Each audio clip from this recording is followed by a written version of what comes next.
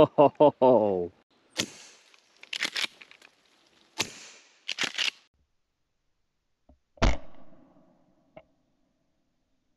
Hello everyone, Rob from Field Sports with Speed. So today I am looking at going for a little walk around with the little Hushpower 410 in search of some squirrels, pigeons, crows, bit of everything, but mainly squirrels. Been a lot of clear plantation. Oh, that pigeon, I could have had that. There's been a lot of clear foul and loads of new trees have been replanted. We've got to keep the squirrel numbers down.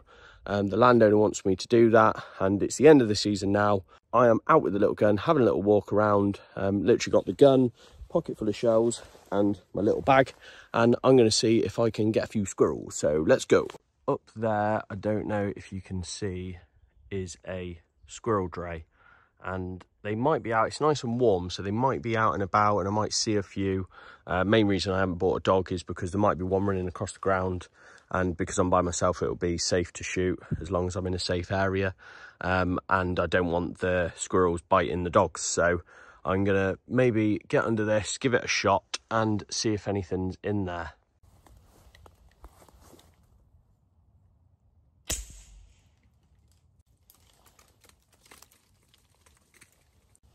Nothing there.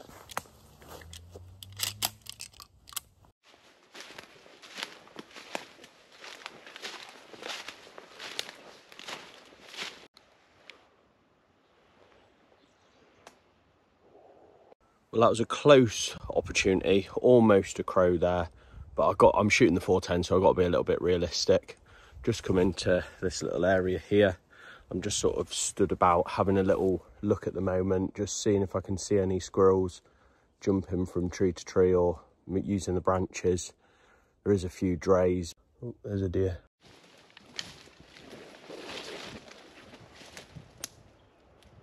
Nice roebuck. So I'll have a little walk through here, see if I can see any squirrels. Do you know what? It would have been a lot easier if I'd have bought the thermal, because I'd just be able to see them. Why didn't I bring that? Working hard here. So here's a useful tip for people who are looking at maybe doing a bit of roost shooting now that the season's over. Look at all the poo down here. There's loads of it on the ground. So it might not be a bad spot to stand for a little roost shoot. Well, the first little area has been a bit of a fail, but that doesn't matter. Let's move on, get on to another spot.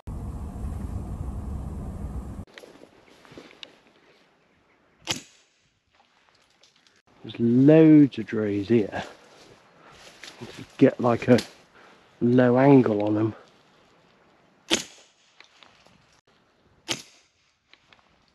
So the idea of this, if no one knows, is to basically shoot the dray, and if there's anything in it, it'll either kill it or it'll run out and jump about. But it's quite good that they're not in there by the seams of it, because that'll mean they're probably mooching around getting some natural feed out of the woodland. You can see trees been replanted and they've got to be protected, so the squirrels will chew them, so will the deer. That's why the deer are going to be controlled as well on this estate.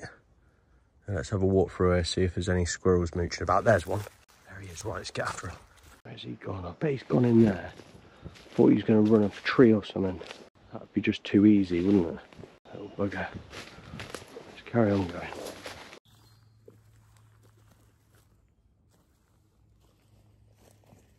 Well, I'm seeing plenty of pigeons about, which is good news for a roost later on. But these squirrels, I literally can't find them anywhere. Normally when I come out, they are running left, right and centre. But today, they know I've got a camera with me, don't they? And they are not going to show up.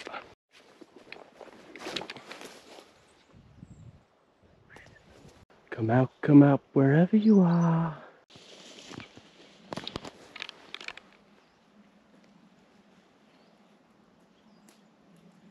There was two there. Didn't see them until they jumped across the tree. Yes. Got him. These little things are like ninjas. I just can't get on them. So bloody nifty and here, there and everywhere and hiding behind the ivy and everything like that. There we go. He's dead.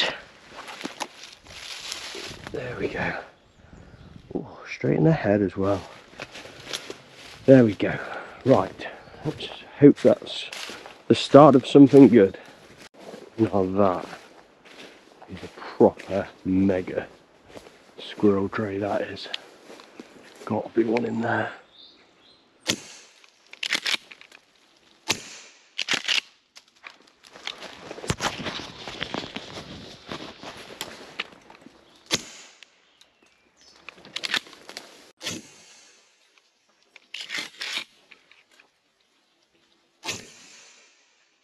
Down. Oh, I knew there'd be one in there. There he is.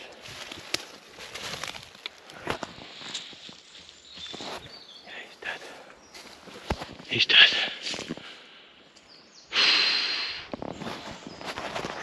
Wow. That was pretty intense. Pretty intense. I thought there'd be one in there.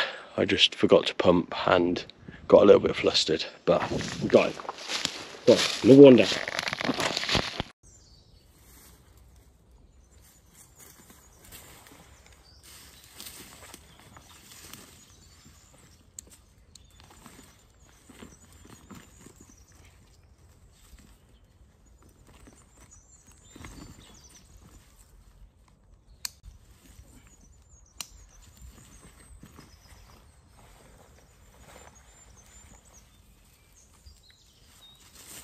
Right, it's time to go roosting. I'm a little bit early, but I don't think there's going to be any harm in just scoping out what's going on, seeing where the poo is, where they've been roosting, and just getting set up in good time, basically. Let's face it, I'm not a naturally born squirrel hunter by the looks of it, but I am normally pretty good at a pigeon or crow.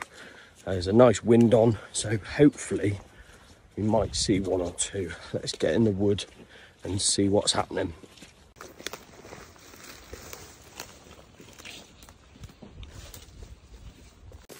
Oh God, I hate brambles so much. Just get off me. I really don't think there's a harder route I could have took there. Why didn't I just come down the actual path? What a moron. I was a bit late recording there, but there was quite a lot of pigeons. There was a group of about 50, maybe more, just got out from up ahead. So I'm going to go and have a look up here and see where they are. Here's one. Should really have my gun out, shouldn't I? Right, let's have a look up here. They've obviously got out. They're coming back in to try and get back in the same spot, so it's got to be up here that I want to be. There's quite a bit of poo on the floor around this area, which makes me think that they are roosting up here, so I'm gonna try and find a clear spot and start here. Right, it wouldn't be a Field Sports with Speed video if there wasn't food involved, so today my snack of the day is a bit of Colin the Caterpillar cake, which I have left from my birthday the other day, so I'm going to have a nibble on this. Oh, I just dropped half of it. Colin, we do love Colin. Betsy Blaser is ready to go with a few of Hull 432 fibre cartridges ready to blow some up if they come. Right, I've had a little change of plan because the pigeons and crows are just going everywhere. There's not really like a nice flight line. I want to know I'm in the right spot. So I basically come into this, it's a fallen down tree out in the open, and it's sort of like right under where most of them are flying. And I've obviously got a really nice clear view. to try and shoot them. So I'm just going to give it 10 minutes here, see if I can get one or two, but also just see where the main flight line is.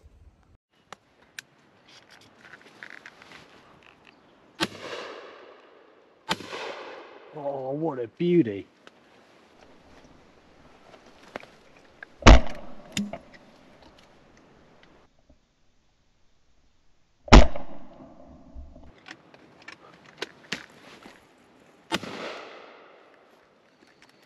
No, missed that. Well, that wasn't ideal. I literally just walked up to that pigeon I've just shot, and it's bloody got up and flew off. Must try harder.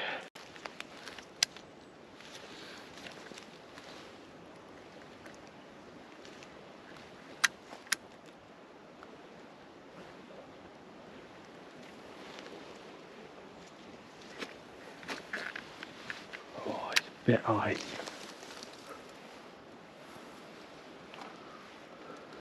Literally going everywhere.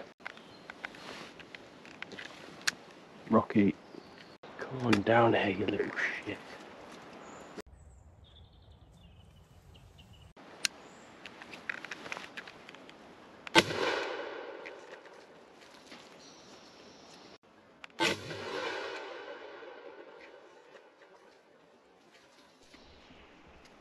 Lovely. There we go. Oh, God.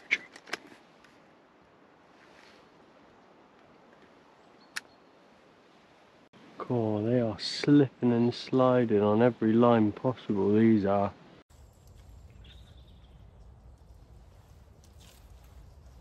Loads of crows out in front. Oh no, it's way too much on that. Christ, look at that root plate. It's mega. Right, here's that pigeon. Oh, look at that. Nice wood pigeon. Oh, that must have hit a tree or something. Just had a quick look in this pigeon's crop. Look at all that natural berry in there. Incredible. It's absolutely ram-packed full. Oh, you fucking... Oh, I didn't pick a bird. Why didn't you pick a bird and go with it? Absolute amateur.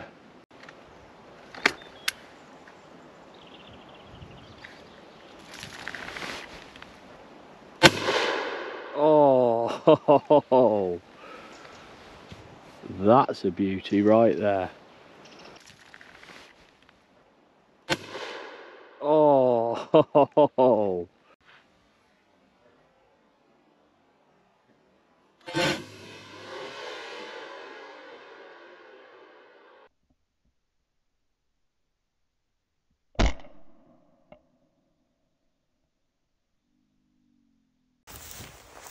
well, that was a corker of a rook. It is a rook, isn't it? Yeah. Obviously I've just picked that there. I was over by the bush, so a nice 40-yarder. Well, I haven't got on great today. I've had a lot of whoopsies, not being able to move my feet, being in the wrong spot, etc, etc. But it is quite hard trying to do all these videos on your own, doing all the filming, pressing all the buttons, etc. But I've had good fun. It's been a great trip out for me. It's just nice to be out with the gun over my arm, and I'm going to call it a night now. I've had a great time out, so thank you for watching, guys. I'll catch you on the next video.